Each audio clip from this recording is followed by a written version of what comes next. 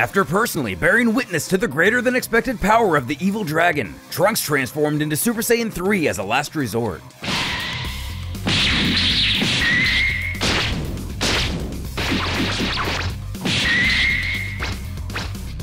The dragon is obviously shocked by this newfound power. What's with this guy? Not only did his appearance change, but also his power and speed. What the hell is he? Though we may have the upper hand for now, it's obvious Trunks is losing stamina fast, but he tells himself as long as he can maintain the Super Saiyan 3 form, he has a good chance to win this fight, before reminding himself yet again, his opportunity is limited. Alright!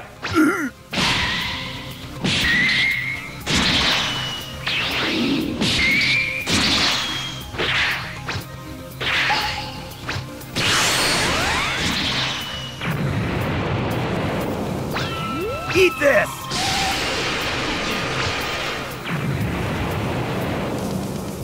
With the intensity of the attack, Trunks realizes his power is plummeting before outright dropping out of the Super Saiyan 3 form, immediately realizing the danger he's now in. Trunks drops to the ground, pleading with himself for it to be over. But as the dust clears, the dragon emerges from the carnage. How dare you! You've really done it this time! This isn't good. Huh? You went back to normal. It seems that transformation was limited. Your power has dropped substantially. The dragon then declares Trunks is nothing in his current state, and the battle is over.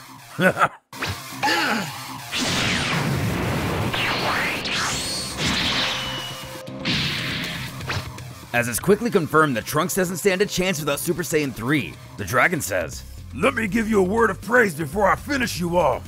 That power was magnificent. If you had been able to keep fighting like that, I wouldn't have stood a chance. Now out of respect, I'll finish you now so you don't suffer. Farewell." Just then, Goten comes out of nowhere and sends the dragon flying.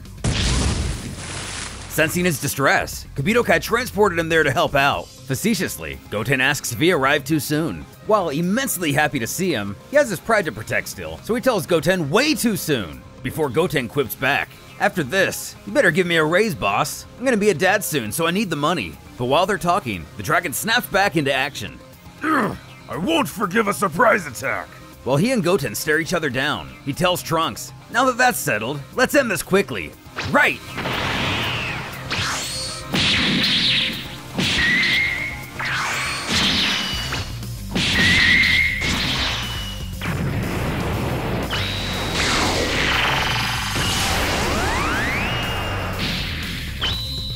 And with the joint efforts of Trunks and Goten, they're able to recover the 2-star ball. Now that things have calmed down, Goten jokes, "But why did you have so much trouble with a guy like that?" Shut up! We were only able to beat him so easily because I weakened him. But to be honest, you did kinda save me. We then join Oob once again, who's still struggling with his evil dragon. He's strong. Telling the dragon that he was caught off guard because of the gap between how he looks and how strong he is, but that won't happen next time.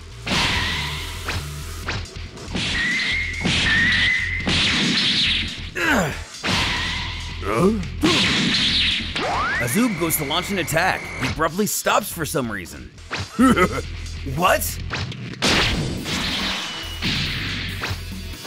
Getting knocked to the ground yet again, Oob picks himself up. He thinks to himself how this whole situation is just odd. The ki he senses from this guy isn't supposed to be very strong, but why are his attacks doing next to nothing in damage? While continuing to laugh his Durfy laugh, Oob grows ever concerned. Finally, the dragon says, "You have such a puzzled look on your face. Do you want me to tell you why your attacks aren't working on me?"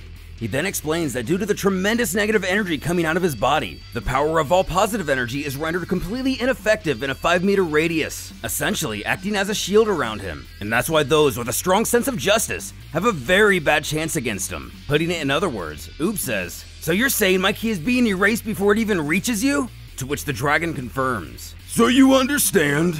There's absolutely no way you could beat me.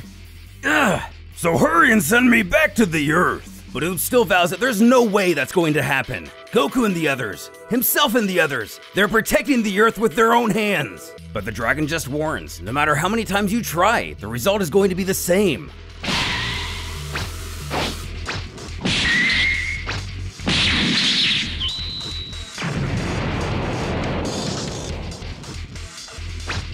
charging an immense ball of negative energy. The dragon says that people like you who possess the power of justice will undoubtedly die if they eat this. So you end here, human.